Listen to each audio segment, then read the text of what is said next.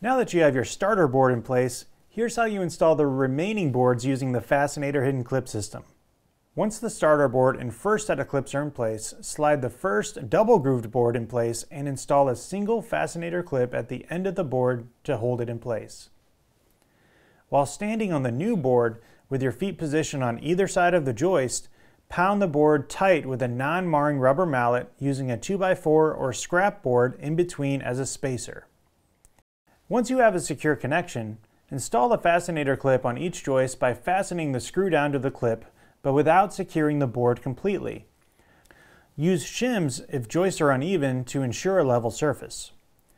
Go back to the fastenators between the starter board and the second board and screw the clips down until the boards are completely secure. Repeat this process for the remaining boards and be sure to stop every 3 boards to check that the boards are square with the joists. For more installation guidelines and steps, you can go to our website or video channels.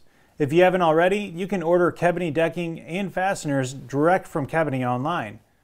Enjoy your new deck!